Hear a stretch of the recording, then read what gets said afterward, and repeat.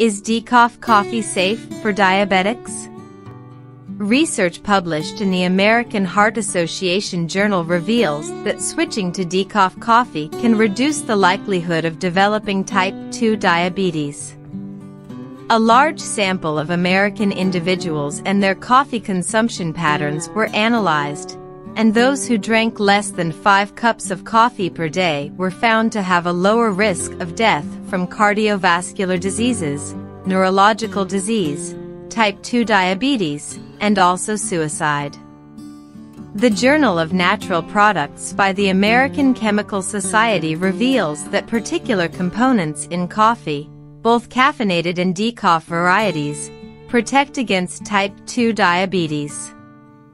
2 chemicals found in coffee have been linked to a reduced chance of developing type 2 diabetes, according to a recent study.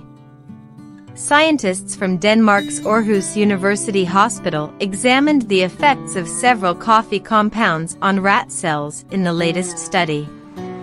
Cafestol and caffeic acid, which are present in both caffeinated and decaffeinated coffee, were found to reduce diabetes-related symptoms. A person with diabetes develops resistance to the insulin hormone. The condition is also characterized by uncontrolled blood sugar. Both Cafestol and caffeic acid were shown to boost insulin secretion, while the former was also proven to increase cellular uptake of blood sugar.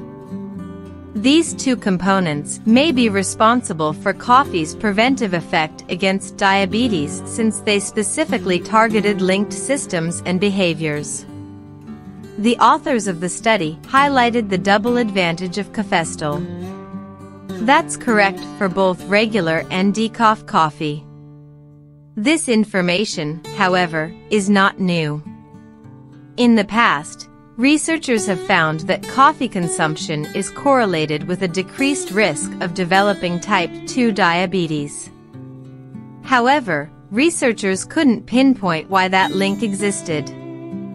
Even though caffeine in coffee has been suspected of playing a part, other data suggests that people can reap the benefits even if they stick to decaf. Warning: this research was done on rat cells, not human beings. The study was limited to rat cells, therefore it is not known if these cells are responsible. The researchers think that other factors are more likely to be involved. After all, there are hundreds of compounds in a cup of coffee. Then again, the new information may help researchers find better ways to treat the disease. Thank you.